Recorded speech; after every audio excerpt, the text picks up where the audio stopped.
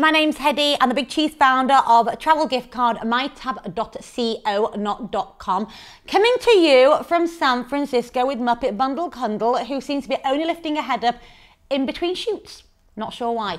Today we're going to talk about how you can hide, share and block different status updates. I'm going to show a very simple version of one that I've created, but then I'm going to explain to you afterwards how you can do this with other different kind of status updates or things that you are tagged into. Come with me. So here's an example of basically hiding, blocking and all this kind of stuff. Say for example, I've done a notification down here now that's on my Facebook notes.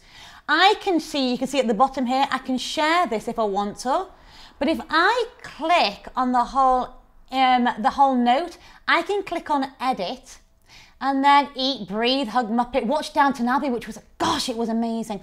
And then you can change that to public, friends or only me, or customize this, or maybe I just want to have my friends from university to be able to view this. So this is basically when you're like hiding and blocking something, very simple that you've created. So I'm going to make this to only me.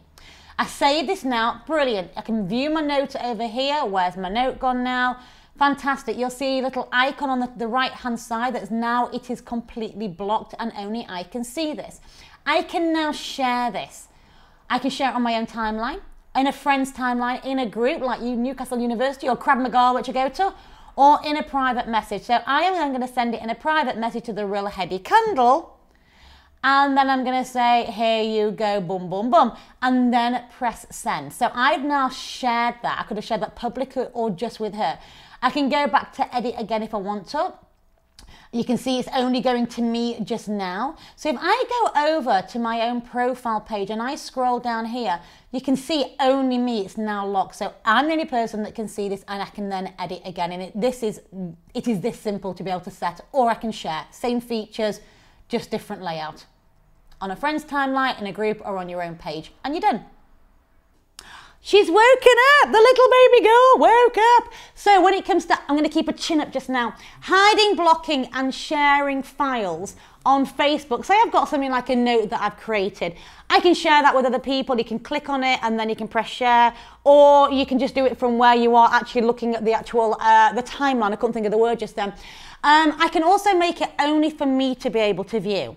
Or I can only make it for maybe a group, maybe my Krav Maga group. I also want all of you at Krav Maga to only know about Downton Abbey. It's very important, and you've got a Hug Muppet Day because that was in my note.